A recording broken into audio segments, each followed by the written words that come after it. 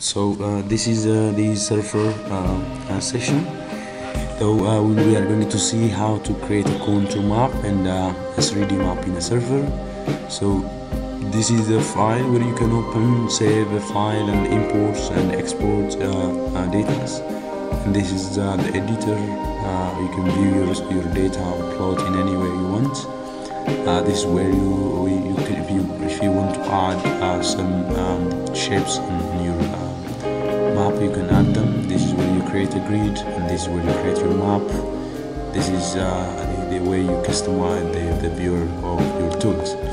So these are the worksheets, and you work in the same way that you have in Excel. So if you open, this is the Excel worksheets. So if you have a data like the Excel data, for example, this is the surveying data collected from Control. Okay. So here we have our data. This is the easting, and this is the northing, and this is the elevation data. So you can give that name. Okay, easting, northing, and elevation. So I can copy this file. 65 points. Copy this file into the Surfer spreadsheet. You can select this and Ctrl+V. So this is your data. Okay. This is your data. Now you have to save this file.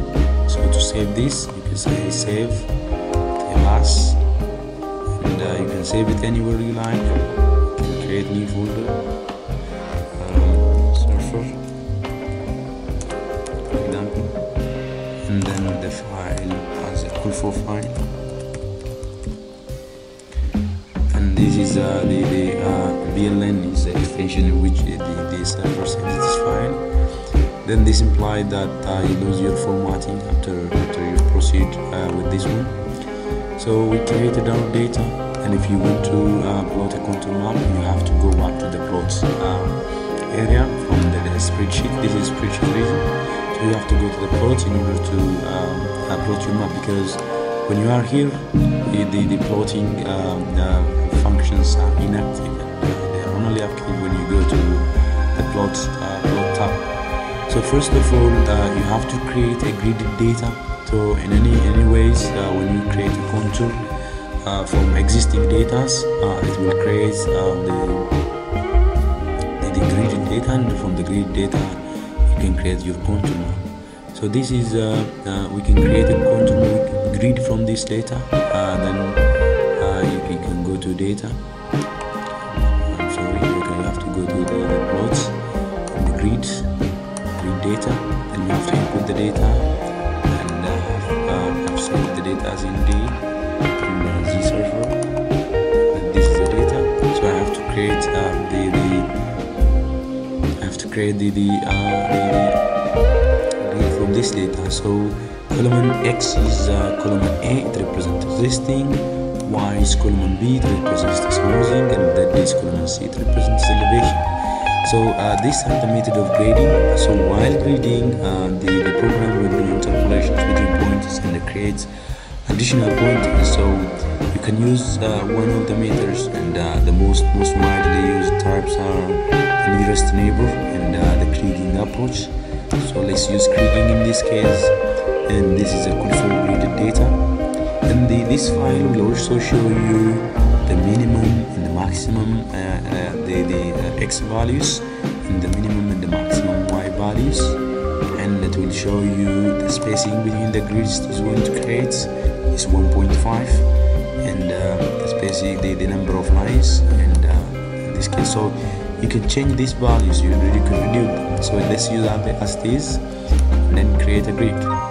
So once it creates a grid, this is a report. Okay, so you can either save this report, or you can avoid them.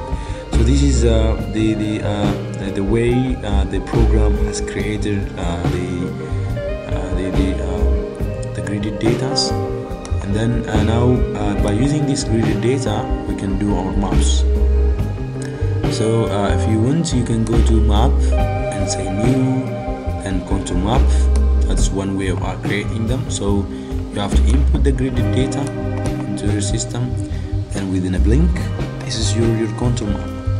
Or you can directly develop your contour map from here. And usually we would like to have a field contour map, so you can have it here, and the field contour smooth is a high amount, and then if you say apply, it will fill with any color tags. And if you want to change the color, you can go to label and fill, and then you can choose the pattern or fill. Maybe you can choose this one, say okay, then say apply. So this is the fill. Okay, I can do it like this, the filling contour. Or if I don't want to do it like this, or if I want to fill it with the color of my interest, I have to fill it by myself. So which means this is a fill. I can change these colors one by myself, like this. I can change these colors by myself. The colors to be filled, like this.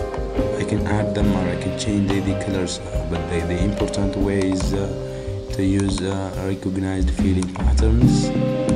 This one, you can use a graphic one. Okay, say okay, and apply. Okay, and sorry, apply.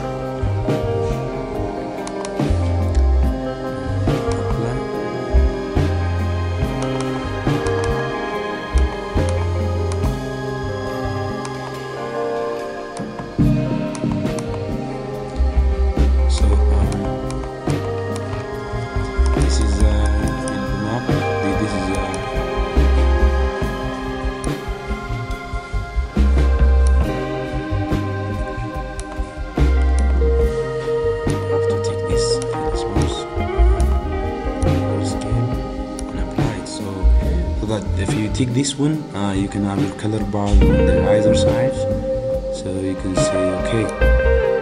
So this is how you develop your contour. If you want, you can maximize this, so the corners, and maximize this, put this one to the sides, and then you can create the colored contour like this. This is for elevation. You can do this for precipitation, for evaporation, or for temperature, whatever certain dimension data you have.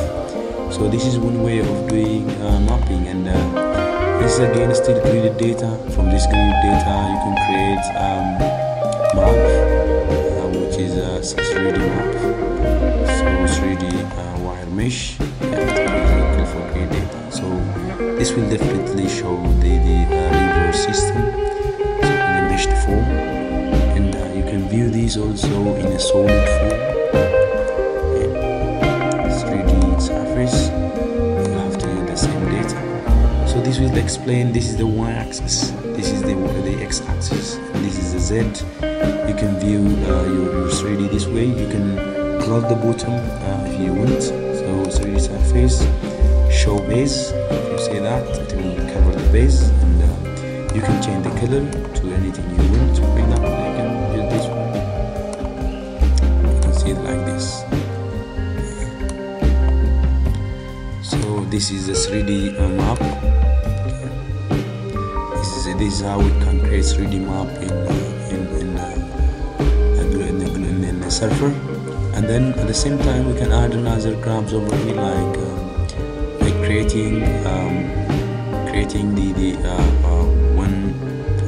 the directional vector from the grids, which will show the direction of flows usually, and this is how it can be done.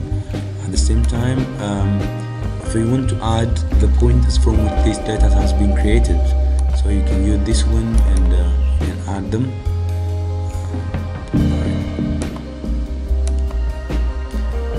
So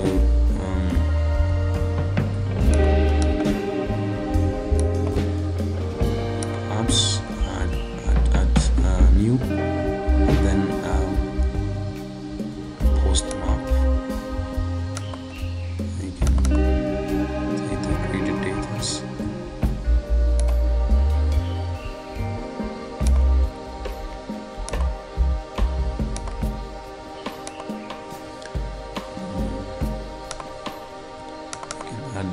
data from which you created this way. Okay, and then that is what we can do in a global map. And we can create a 3D file. We can create a contour map, colored contour map, and you can do anything if you have a 3 dimension data. Okay, this is all.